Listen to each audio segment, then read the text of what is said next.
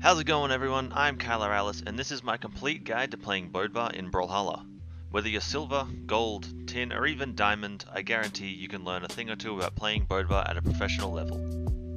Bodvar is an all-round solid character with many strengths and few weaknesses.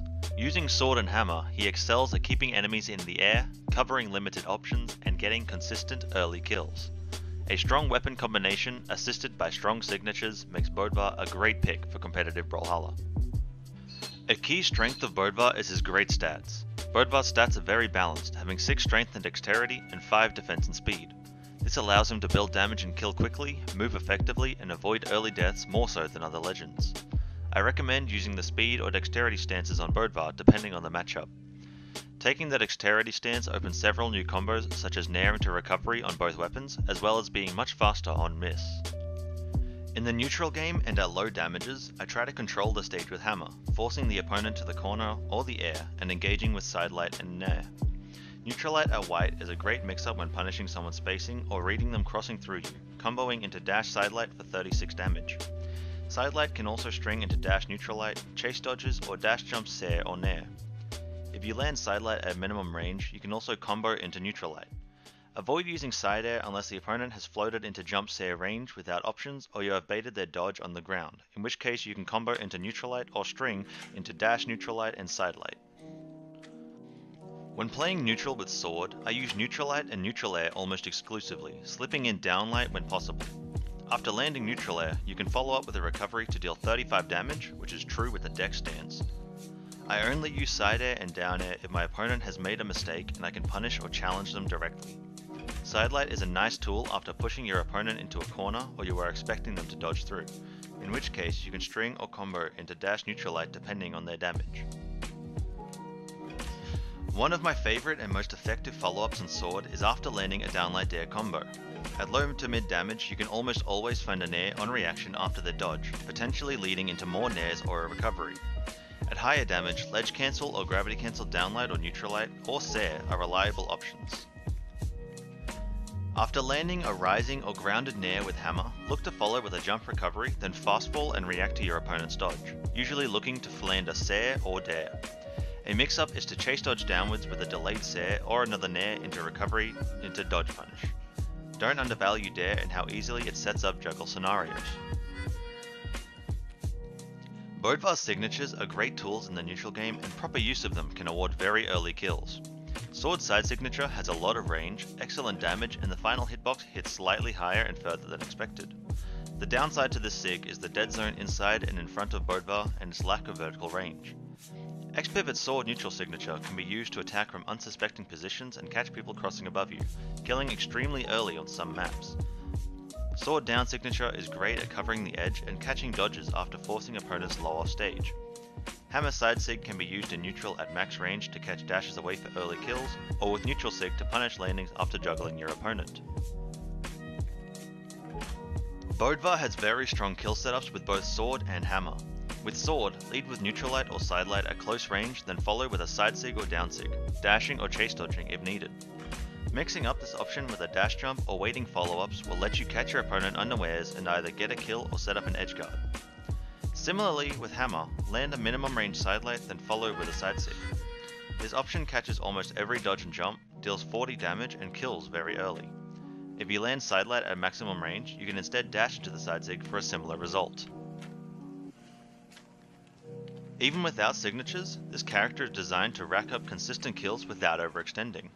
Downlight on both weapons leads to a plethora of kill combos, for example downlight sair, downlight recovery, and downlight down air recovery for sword, and downlight sair, downlight dair, and the infamous Russian Mafia for hammer.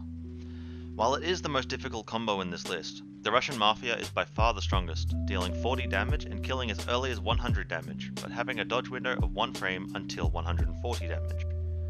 Sword downlight down air recovery kills as early as 120 damage, deals as much damage as the Russian Mafia, but becomes true 10 damage after it kills.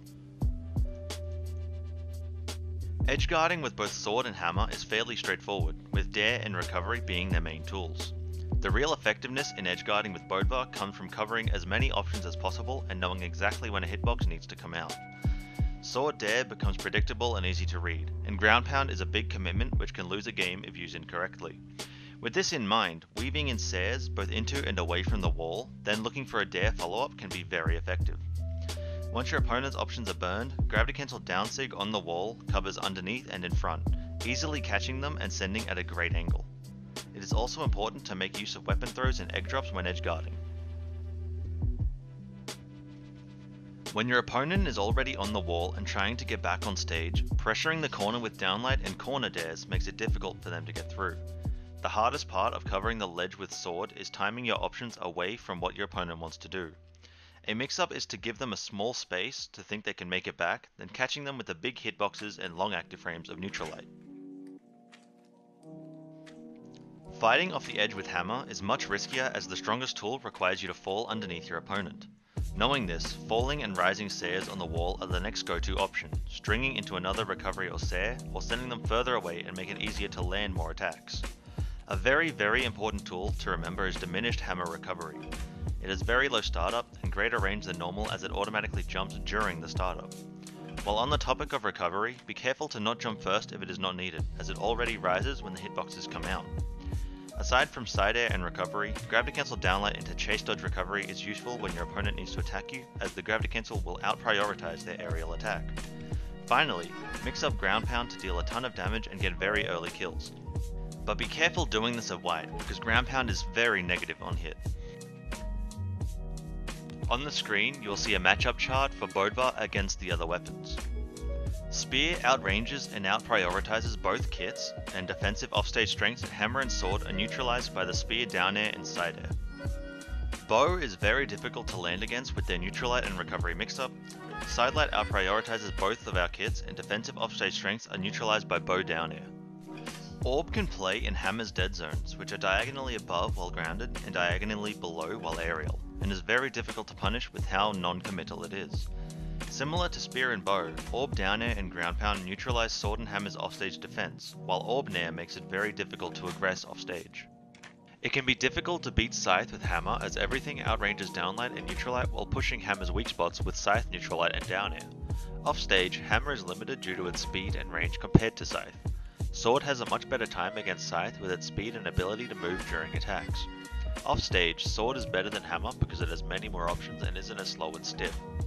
Playing around Scythe, neutral light and down air are key in this matchup. Katars are out-prioritized by both Sword and Hammer and have very little range but quick enough to punish most whiffed attacks.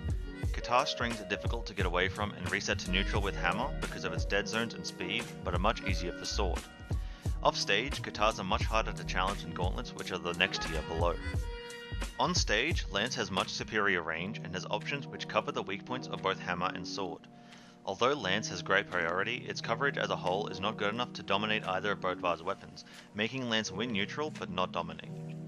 Offstage, there is almost nothing Lance can do against a well-played Hammer or Sword edgeguard, making it easy to get early kills off of one opening. Lance's disadvantage is also weak, with only nair as its real get-off-me option. Hammer wins very hard in neutral with complete outranging and outprioritizing everything Gauntlets has, while being able to respond to pressure with rising dare. Offstage is winnable if there is room to space horizontally, otherwise edgeplay should mainly be covering the ledge and reverting to neutral. Sword also wins neutral very hard against Gauntlets, but can pressure the edge a little more due to its safety compared to Hammer. Similar to Gauntlets, Hammer beats just about everything Cannon has, while also having much stronger offstage play. The reason this matchup isn't rated better is because of Cannon Nair, its mobility, and its strings, which are more difficult to fight out of. Cannon Nair is very strong against both Sword and Hammer. Almost all of its attacks have a lot of momentum, making it difficult for the clunky Hammer to catch and punish if the cannon is moving away. Ever since the introduction of Dash, Hammer has had a much better time against blasters due to the greatly increased maneuverability.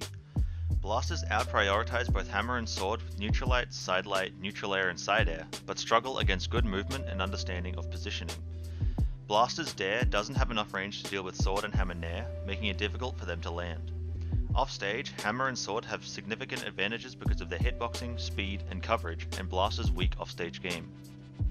Axe is by far the easiest matchup overall for Bodvar due to all the weaknesses the weapon has. Major dead zones, predictable neutral and punish game, and very weak disadvantage trait, not to mention Sword and Hammer being able to challenge one of Axe's strongest attacks, which is down air, and win offstage. Beating Axe is about understanding its timings and knowing where to position. Thank you all for taking the time to watch this guide and learn a thing or two about Bodvar. If you enjoyed your time or have any questions, please like, subscribe, and leave a comment to let me know what you thought. Until next time, I'm Kylar and I'll see you later.